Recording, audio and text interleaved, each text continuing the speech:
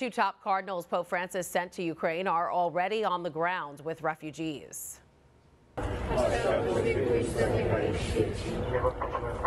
Cardinal Konrad Krajewski, who's in charge of distributing money to church institutions, met with Caritas Lublin in Poland on Monday.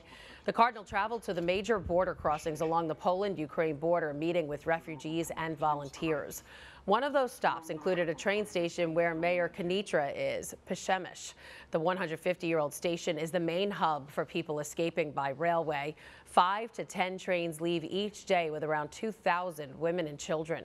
Cardinal Krajewski watched the volunteers and employees there work and offered blessings to those who needed it.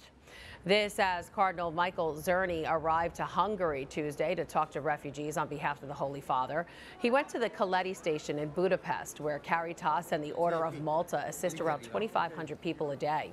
Ahead of his journey, the Cardinal had this to say about his mission: "I hope to be able to bring some material help, but I go above all to meet people, to be with them. This is the prophecy of a presence and a closeness that may appear weak, even insignificant, according to the logic of the world and the force of arms. However, this is not the case. Being close to his people, to his children who suffer, is the way that God has chosen to enter into the history of the world, even at the cost of ending up on the cross."